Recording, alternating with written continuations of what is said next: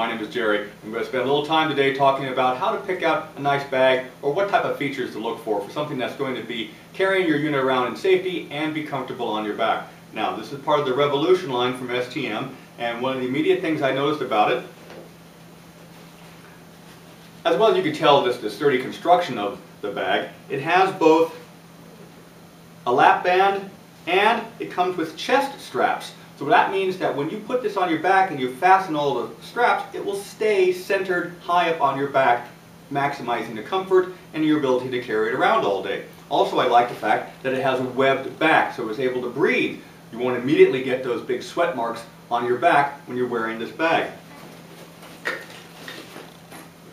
Basic component location inside, a place to put books and a paper notebook, but a separate location inside, felt lined, to put the laptop into. Very nice.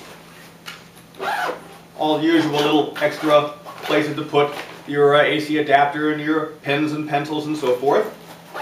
Separate pockets, of course, for the water bottle, or maybe to put a cell phone in. It has a separate little container onto a front strap for maybe even a smaller phone if you're still carrying that type. And the last little thing I'd like to point out, which I really thought was a nice thinking ahead type of feature, inside a little compartment on the bottom of the bag, we open this up and we pull out